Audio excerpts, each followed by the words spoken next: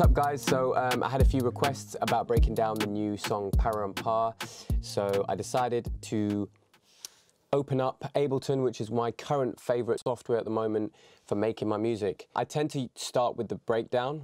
I call it the breakdown, but it's like the drop section. I tend to start with like the bit with the most music, with the most drums, and the most kind of like the pinnacle moment of the song, and then I kind of go from there. And I wanted to get like a very authentic Bangladeshi kind of sample or vibe. So I went and listened to a bunch of songs, and Junaid, who's on the song with me, Junaid Mia, shout out to him, he actually played me a bunch of songs, and then I went through it, and I was like, you know what, I really like this vibe. So we got this sample. Now apparently that's Junaid's uncle, but who knows if it's his real uncle. But anyway, everyone has an uncle that can sing though, to be fair. But yeah, really good vocalist, really cool. And all I did was just added a bit of auto-tune. He doesn't need it, but just gives it that kind of, just tucks everything in. I added some compression, Renaissance pack, some SSL channel stuff, just some top end stuff, JJP. This has loads of parallel compression, so it just helps me to like make things a bit thicker, because if you ever have a vocal that's really thin, just add loads of parallel compression. That's actually my sound. I use a lot of parallel compression on the vocals. Some OTT just to make it sound a bit wider, some reverb, nothing crazy. H delay, nothing crazy there. But I kind of used some hip hop drums. So I used, don't know if you can hear that. What I tend to do is like throw in like loads of different grooves, and then I build around that. So I added that, and then I added, because you know I love kind of Middle Eastern instruments. Every time you throw Middle Eastern instruments, because they're very groovy and very percussive, with like trap or hip hop like samples, I just don't know what it does. It just somehow always seems to work. But the hardest thing of the drop, which is like the most important thing, is getting the kick and the bass right. So I use this 808 sample,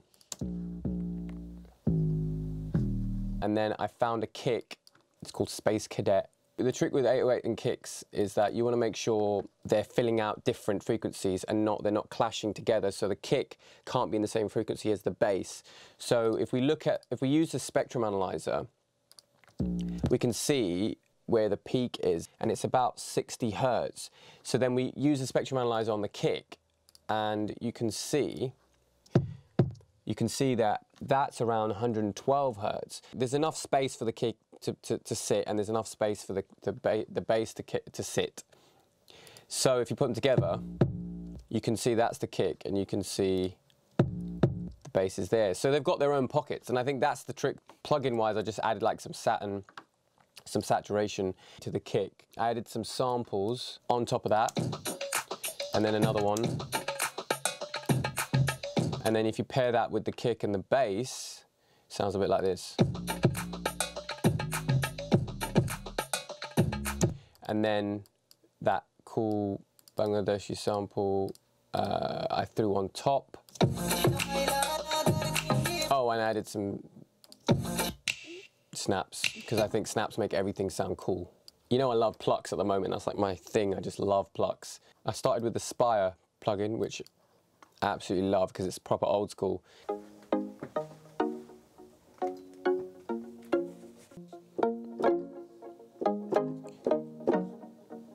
And then for the verses, I kept it more straight. So you know, yeah, so that kind of differentiates between the verse and the drop. So if you've noticed, I simplified everything. So I moved some stuff over. So we've still got the snaps, we've still got these, but I added some different groove. I actually created this drum loop. So I layered the plucks. Nothing crazy, nothing fancy. If you guys want to know, I used the Pluck Midnight pack from the Main Room Warehouse Future Tropical pack. I've used these plucks on pretty much like all of my whole new album and like a lot of songs. I did a song called Gotta Go, and I pretty much used all these. You can't say I don't show you the treasure. In the verse, I added a different groove, so like more of like a dancehall bashment groove. Nothing clever about kicks. There's nothing I'm doing to the kick other than a slight bump in the 53 hertz. Cool, so we got the kick, threw in the sample again, but this time around, I used the formant in Little Altar Boy, and I just pulled the formant down, added a bit of drive, and added a bit of kickstart and some compression. That same triplet E groove. I'm using a lot of sort of clipped sounds, like really in your face sounds. This is from the Plek pack, which is, it's like a Moombahton pack. So I just threw that in there. And then on the second part, again, feels like it's going somewhere. I like doubled the kick. So it went from like, and then I just went 4 to the floor. Didn't do anything else really. I made the idea in Ableton, and then I went over to Logic. So same beat, I just threw in to Logic, but then I added. So I've got a lot of sounds that I've saved over the years in Logic, so I'm able to just go on the left and find like my favorite sounds. So you can see the Ableton export, and then I pretty much just added a few other elements on top. So some plucks, more plucks. I just keep layering pluck after pluck after pluck. Yeah, oh, I did add one more thing. That's really cool, I'm really proud of that. I found some really cool samples of claps and then consolidated them without the claps. It just sounds like really amateur, but I feel like if you add the claps, just more and more grooved. Anyway, the vocals, let's move on to the vocals. What I actually do, I use Vocal Rider just to kind of make sure everything's like level. If you look at number 3, that's usually like 1,000 hertz. The 1K area of the vocal tends to be quite honky and quite nasal and doesn't sound very good, so we just cut that out and then got rid of some of the lows. I use CLA vocals a lot. They've got this kind of cool thing which helps CPU probably as well, and I use the push, compression, some roof treble and some sub. Speaking of parallel compression, I used a bus, so I went bass and I went to number 9, there's something going on here. And I've been using the Slate plugins, Slate Digital plugins, so I just used the vocal, pop vocal preset. And I'll show you actually without the parallel compression what it sounds like, so let's solo the vocals. Your mama from the Bay of Bengal, she a Betty from the East.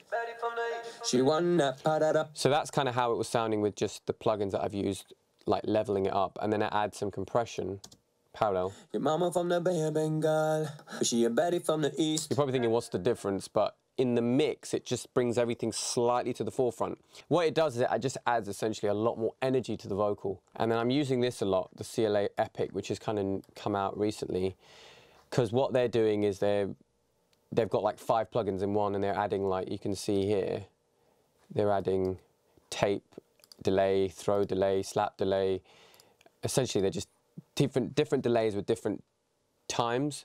That in the mix. If I take the parallel compression off, you'll see there's not much difference. But as the music, as the beat fills up, this bit here, you know, it just pushes everything to the forefront. The other thing I did with Junaid's vocals, because Junaid obviously is a different kind of singer. He's got quite a lot of husk. He's got quite an interesting voice actually. Again, Vocal Rider just to kind of level his vocals out, and then I kind of had to use this plugin. I don't tend to use it on my voice because I'm a very compressed singer, but he tends to push quite a lot as well. So I had to, when you push a little bit more as a performer, you tend to, some of the harsher frequencies in your voice, everyone has this, it's not like he's got a harsh voice or anything, but everyone has harsh frequencies in their voice, but everyone has these frequencies in different parts. Like there's no like one trick pony, so don't just start cutting 4K thinking you're going to sound better. But I'll show you with it engaged. So like if I push it, you can hear that it's around that kind of 3.9 4K. There's like that kind of weird, you can actually see where the peaks are around that area, and it's just really harsh. I put that on there, which kind of helped with it, soothed it, as the plugin says on the, it soothed his vocals. And then I used this new studio rack from Waves, and I basically just like added a bunch of plugins. So this is what it sounds like when I've layered all the sounds from Logic and Ableton, and it kind of comes together, and it sounds like this.